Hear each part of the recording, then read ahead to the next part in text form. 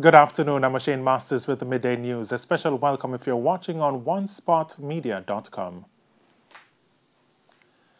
The Court of Appeal this morning overturned the conviction of former Senior Superintendent of Police James Forbes. In its ruling, read by President of the Court of Appeal Patrick Brooks, the $800,000 fine that was imposed on the former senior cop must be handed over immediately. Forbes appealed his 2014 conviction for corruption. In May of that year, he was fined $800,000 or 6 months in prison after he was convicted for attempting to pervert the course of justice. He was found guilty by a parish court of destroying a case file prepared against Tankwell boss Bruce Bicknell, who was accused of offering a bribe to a policeman to quash a traffic ticket. Mr. Bicknell was later freed of the charge. During the appeal hearing, Forbes' legal team said that there was no evidence the former senior cop was engaged in any corruption, and the judge misdirected herself on the law in finding him guilty. In the meantime, Mr. Forbes says he's delighted at the outcome of his appeal. Speaking on Radio Jamaica's hotline with Emily Shees earlier today, he said he had the utmost confidence in his legal team. I was also confident in what in my heart I knew was the process and the decisions that were made, and very happy for the decision. It has been a load to carry, for the number of years, near 9 years, and the reputation I've built up in the JCF and in my service, and a service I have given with, as you have put it, and with delight, with dedication and commitment, and therefore was obviously delighted that my name was cleared, which is paramount for me. Mr. Forbes says he was deeply wounded following his conviction in 2014. Upon by many as a role model for Jamaican young men, and for that tarnish to be on my reputation was for me a significant wound. I was deeply wounded. I was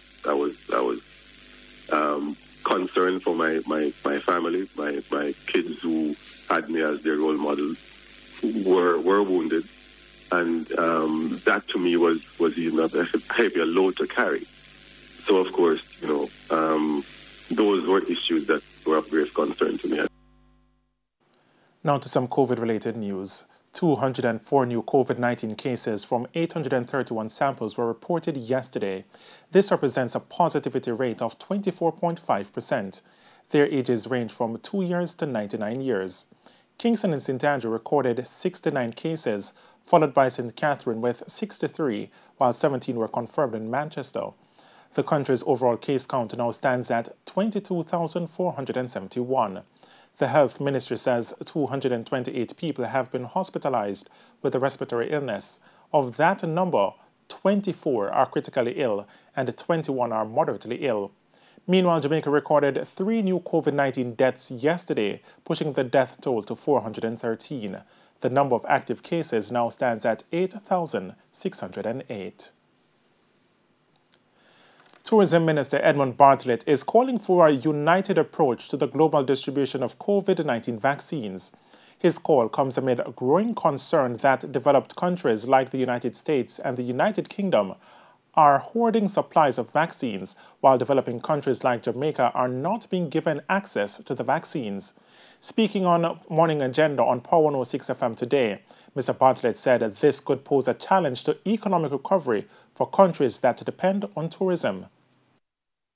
Those who are going to fly now, who are vaccinated, want to go to destinations where there is a level of coverage and that the vast majority of the people are vaccinated.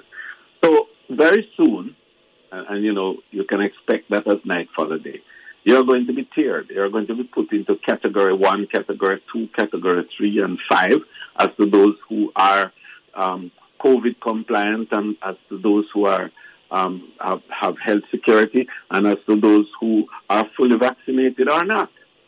And so they are going to be saying, I am not sending my citizens to be exposed to destinations that are not vaccinated. More than 100 countries have access to the COVID-19 vaccines. However, Mr. Bartlett lamented that there is great disparity in the global distribution. He explained that while the U.S. and other wealthy nations have begun to vaccinate their citizens against COVID-19, developing countries are yet to receive vaccine supplies. Some international world body, whether it is the WHO, the UN, somebody has got to take a stand in this regard to safeguard and protect the future of the global experience, because we are going to go into a possible world war situation if we're not careful over this very matter. A senior medical doctor is warning there will be more deaths if the government is not able to quickly address the shortage of staff to deal with COVID-19 patients. Jamaica has been reporting a spike in COVID-19 cases, hospitalizations and deaths over the last 2 weeks. Infectious diseases consultant at the University Hospital of the West Indies, Dr. Kathy and Pate Robinson, says with hospitals running out of COVID-19 beds, more resources are needed. The surge continues, and there is no relief in terms of additional nurses and doctors, additional spaces or institutions or supplies. More people are going to die.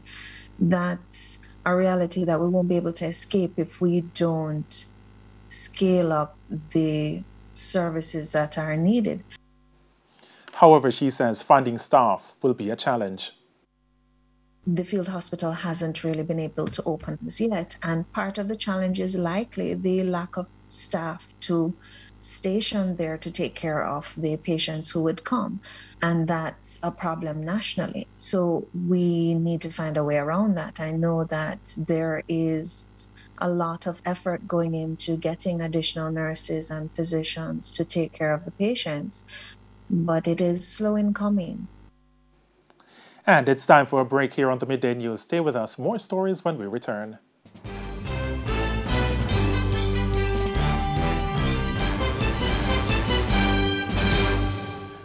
Welcome back, continuing the news. Jamaica could start receiving COVID-19 vaccines next week. India's High Commissioner today announced the arrival of COVID-19 vaccines as a gift to Jamaica.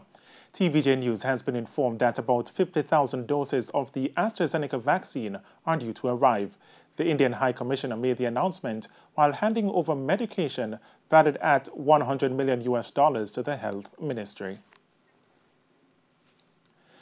The Sexual Harassment Bill 2020 proposes that employers protect employees from harassment at the workplace.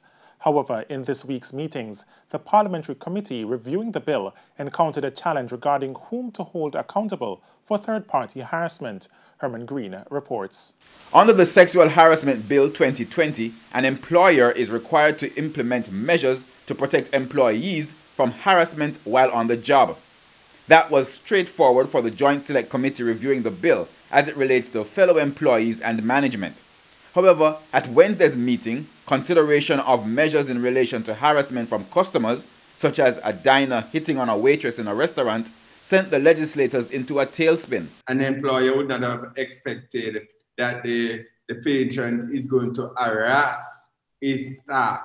What does then what would be envisaged as a reasonable step to protect the employee? Apart from saying from the policy, apart from the public education aspect of it, I don't know that there could be anything done in anticipation of harassment. I don't know. Yes. MP siblings. So after the fact, I can see clearly. A gentleman came in today to sign up a needs form. And I heard him saying, boy, I saw the MP did sexy in a real life.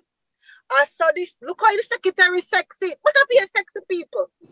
Now, in a case like that, if who is responsible? What is my role as the employer? While that was still being considered, at Thursday's meeting, members agreed to reconsider the $1 million fine ceiling for entities found in breach of the law by not acting upon a complaint. $1 million for a small business owner is very different than than what it would be for someone who is listed on the stock exchange. and not the junior stock exchange. On one hand, I think we could bankrupt the small business owner, and we could also allow the large business enterprise exactly to get away with exactly. None. And may I suggest, members, then, that we go for a corporate $3 million, and certainly over time, if we feel that we need to be to increase it, by order, the minister can do so. The suggestion was accepted and so will be recommended in the final report to Parliament. It's been almost 4 years since Mount Salem in St. James has been under a zone of special operation, SOSO. Despite the measure, Councillor for the division, Kerry Thomas, says murders in the area are still too high. Over the last 4 months, we have had 3 murders within the zone itself, gun murders, right, that took place in September, in November, and in December. We have also had murders that are related to the zone, just outside the zone, of members within the zone. You have had shooting up to 2 weeks ago in Clark Street, where gunmen run into homes in the middle of the day, and that is within the boundaries of the zone. Mr. Thomas is questioning the effectiveness of the measure and raised concerns about complacency among the security forces. He said residents are living in a heightened state of fear, and both the Prime Minister and Security Minister needed to review the measure. Zone of special operation in Mount Salem need a significant review at this stage because residents are in a tense situation. In my opinion, it's a time bomb waiting to explode, and we need to have this zone really looked at as to how we really influence it in a better way to the communities and citizens of Mount Salem. In news from the region, the Bahamian police are questioning a Jamaican woman in connection with the stabbing death of another woman on the weekend. The incident occurred on Sunday. More from Eyewitness News. Well, an island-wide manhunt has been launched by police for wanted suspect Shandia Beckford, also known as Star, for murder. The Jamaican national is of brown complexion, and her address and other particulars are unknown at this time. Now, a woman purporting to be Beckford went live on social media last night, claiming that the alleged incident between her and another female, where a man was also killed on Monday night through Finlayson Street, was in self-defense. You's not my mother or my dad. Don't put your hand on me. And if you're dead, I'm sorry you're dead, because I didn't mean to do it. I was defending myself, okay? So if you're dead, I'm sorry. I made your soul rest in peace because I never mean to kill you. They must say me give you how much stab. Me not give you no how much stab. I give you 2 stabs, so the f you dead. I give you 2 stab. 2 stab. A beautification project is being undertaken in the community of Angels in St. Catherine at a cost of $2 million. Member of Parliament for North Central St. Catherine, Natalie Nita, says the project will not only enhance the look of the area, but will also increase market value of homes in the community. To enhance and uplift, that's the aim of constructing a new sign and a rock garden at the Angels Roundabout. Chief Administrator of Preddy's General Construction, Quado Letts, gave details on the sign. The sign will be one of the illuminated signs that illuminates at night, so it will be visible from any distance that you can see from, and it will be illuminated by the reflection from the lights from motor vehicle from any direction. As for the garden, there will be assorted plants, but with any lush vegetation, maintenance is necessary. The community heads of association who you have witnessed here today have all agreed that they will play their part in assisting with the maintenance of the garden, because that was something that we were also very concerned about. Once you put it in and it's pretty, and then everybody gone, then it languishes after that. But they have stepped up. They have environmental clubs at the Angels Grove, and they themselves, the churches in the community, have also pledged their support in ensuring the maintenance of the garden. President of the Angels Community Development Committee, Morris Taylor, welcomed the project. And it will boost morale. It will make us feel happy to come home for those who work outside and have to come here, and for those who come to shop, as well as our visitors passing by. It will be an enhancement for the program, for the area. The project, which is sponsored by the tourism product development company TPDCO, is scheduled to begin on Monday, March 1 and is expected to be completed within 4 weeks. Kodian Barrett, TVJ News. In news overseas, Russian state media is reporting that opposition figure Alexei Navalny has been transferred from a Moscow detention center to a penal colony. The exact location and name of the penal colony was not revealed. More from the CNN. Well, lawyers for Russian opposition leader Alexei Navalny say he's now being moved from a jail here in Moscow and is presumably en route to a penal colony somewhere else in the country. Navalny, of course, who survived a horrific nerve agent poisoning last year and recovered in Germany, was arrested when he returned to Russia last month and jailed for 2.5 years, a Moscow court finding that he violated the terms of an earlier suspended sentence by being out of the country for too long when he was sick. The opposition leader's chief of staff says neither Navalny's lawyers nor his family know where he's been moved to yet, but a prisoner monitoring group in Russia tells CNN he's due to be sent to what's called a general regime penal colony, which is one of the most common types of prison in Russia, where inmates live in dorms, not cells, and can work if they choose to do so. The transfer comes days after the human rights group Amnesty International handed pro-Kremlin critics of Navalny a propaganda victory by stripping the opposition figure of his prisoner of conscience designation, citing concerns about anti-migrant statements that Navalny made more than a decade ago. In its defence, Navalny says none of its past statements justify his current detention, and they say they're continuing to demand for his immediate release. News now in sports. At least one stakeholder at Caymanas Park is calling for the Jamaica Oaks to be reinstated to this year's racing calendar. This as local promoters of horse racing, SVREL, has added 2 more races to the traditional classic prep races, one of which will be run on the date which had been set for the Oaks. Here's Denise Walters. The Jamaica Oaks, which is a classic event confined to native-bred 3-year-old fillies, but not a part of the Triple Crown series, continues to be a bone of contention this season between SVREL and the stakeholders. The promoters had proposed changing the distance of the event from 10 furlongs to 8.5 furlongs. But Chairman of the Jamaica Racing Commission, Clovis Metcalf, had told TVJ Sports that unless the owners and trainers agreed, the JRC would not sanction the race for the proposed distance. In addition, SVREL in January changed the date for the Jamaica Oaks from June 5 to May 1. However, with 2 new races added to this year's calendar, the inaugural Portmore and Kingston Cups for Grade 2 fillies and colts and geldings respectively, going 7.5 furlongs, the Oaks is now very doubtful as the Portmore Cup is set for Saturday, May 1. That has prompted Howard Hamilton, owner of 2017 Jamaica Oaks winner Marlene My Love, to ask the promoters to rethink their decision. Disappointed that SVREL has cancelled the Phillies Oaks race. As a breeder, more than 50% of our foals that are born are fillies, and they need big races.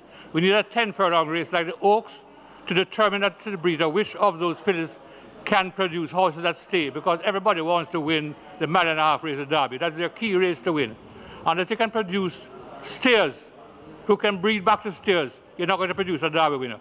So for him to have removed the Oaks is a major disappointment to us, and we are begging him, beseeching him on our knees that he reintroduces back the Phillies Oaks race as part of the classic program. However, speaking at a press conference on Wednesday at Caymanas Park to announce the prep races for the classic season, Chairman of SVREL Solomon Sharp says no such decision has been made. We were here to announce the lead up to the Triple Crown and the Triple Crown races. We have not announced any such thing of a cancellation. So we do appreciate what Mr. Hamilton and the owners and the trainers and everyone is saying. More announcements to come. With the additional 2 races to the calendar, SVRL has dubbed the 6 classic prep races as Road to the Triple Series. The other races include the usual preps, the Hotline Stakes for fillies, the Sir Howard Stakes for colts and geldings, as well as the Thornbird Stakes for Grade 2 fillies and the Prince Consort Stakes for Grade 2 colts and geldings. Denise Walters for TVJ Sports. And that's the midday news. I'm Shane Masters. Join us at 7 for Prime Time News. On behalf of the news, sports and production teams, good afternoon.